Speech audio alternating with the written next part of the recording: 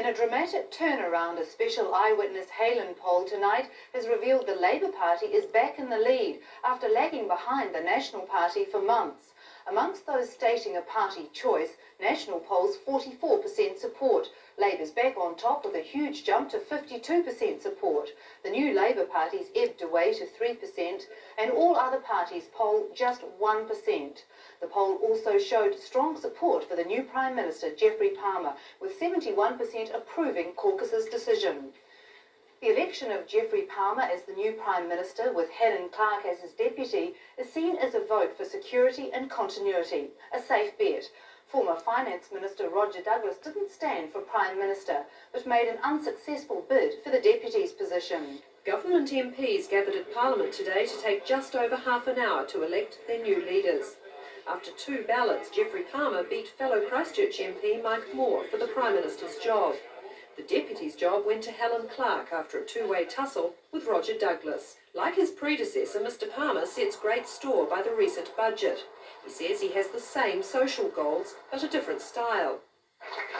Helen Clark's election is seen as a victory for the women of the party and a possible vote catcher. She's the first woman to reach such high office. Today's 2 losers, Roger Douglas and Mike Moore, say they're right behind the new leaders. The Labour Party President Ruth Dyson has also endorsed caucus's choice.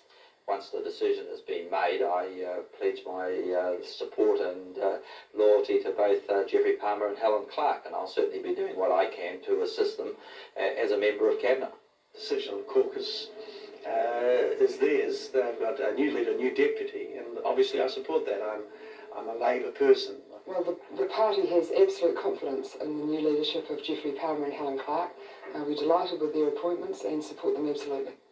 A sightseeing flight in Mount Aspiring National Park ended in tragedy today with the death of all 10 people on board. Britain Norman Islanders similar to this fly frequently over the Southern Alps, but this morning's flight from the Luggett Airfield near Wanaka to Milford Sound crashed 15 kilometres from Mount Aspiring at an altitude of 1,500 metres. The scene has been checked for survivors. Aircraft are being kept out of the crash area because it's feared they could trigger avalanches and make crash investigations more difficult. On board the Britain Norman Islander were 5 Canadians, 3 people from the United States and 1 from Asia, possibly Taiwan. Police have gone into the area tonight, ready to begin recovering bodies tomorrow.